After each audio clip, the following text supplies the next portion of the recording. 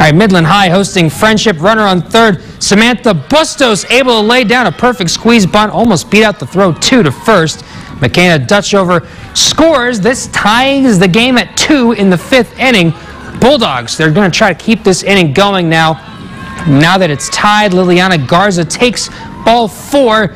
She'll reach with 2 outs, but Bree Hauser's grounder is going to be fielded cleanly, and that ends the inning. Alex Aguilar back in the pitcher's circle. Her last regular season game in a Bulldogs uniform, and she is already committed to Wichita State to play college ball, and she was her typical excellent self. Frenship batters don't know what hit them, or rather, a lack of hitting them. Her teammates enjoying watching another strong showing in person. This game got pushed into extra innings. Midland had a chance to walk it off in the bottom of the 7th.